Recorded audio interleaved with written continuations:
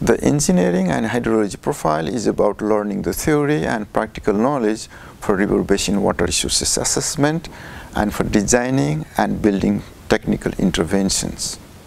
This can be man-made or nature-based and will address issues such as climate adaptation, flood and drought prevention, and food and energy security. Some of the vital questions addressed in this profile include: what are the interlinkages between water, food, and energy in relation to irrigation and power generation? How can we protect our cities and coastlines from the effects of climate change? How can we be better prepared and mitigate the impacts of floods and droughts? And how can we advance our understanding of river basin processes using open source data and remote sensing tools and techniques?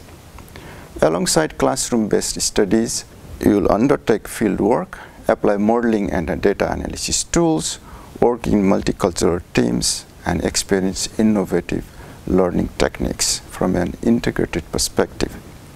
By following the engineering and hydrology profile, you will be equipped with knowledge, skills, and competencies to play a leading role in responding to urgent water challenges of the 21st century.